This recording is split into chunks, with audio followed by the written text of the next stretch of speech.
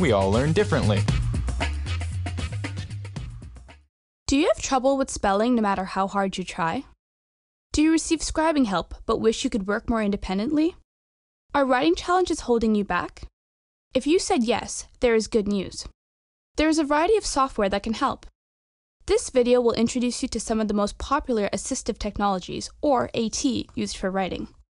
The first technology we will look at is speech-to-text software, also known as speech recognition.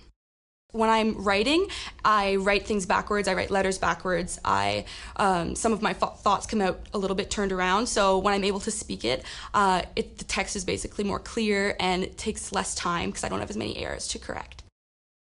Speech-to-text software allows you to talk out loud instead of writing your ideas down. Think about it. Most people talk faster than they can write. I chose to write my book report on a novel by John Steinbeck. If you're better at speaking your sentences rather than writing them down, speech-to-text software may be a good fit for you. If you feel comfortable typing your work but struggle with spelling or finding the right word, there is another kind of AT that can help: word prediction software. Here is Alex to explain.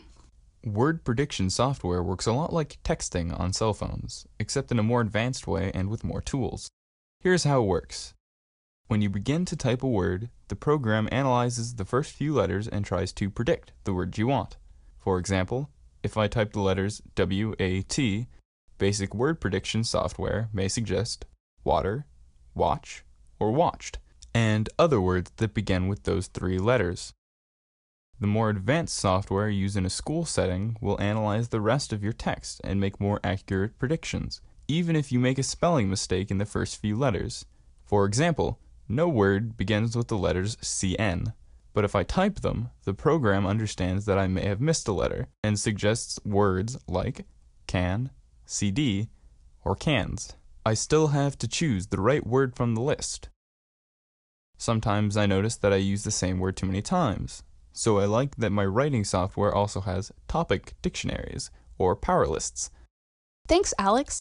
There are even tools for younger children who are just learning to write. This type of multimedia writing software has a selection of nouns, verbs, and objects related to a particular image, so children can build sentences using the mouse to point and click. Using software that is a good match with your abilities, along with the right learning strategies, can help you communicate your ideas as effectively as possible so you feel confident when you hand in your assignment. You may be able to use certain assistive technologies for taking tests as well. Ask your teacher. Once you have finished your writing, you will need to review and edit your work. For help with that, watch the video on editing on our website.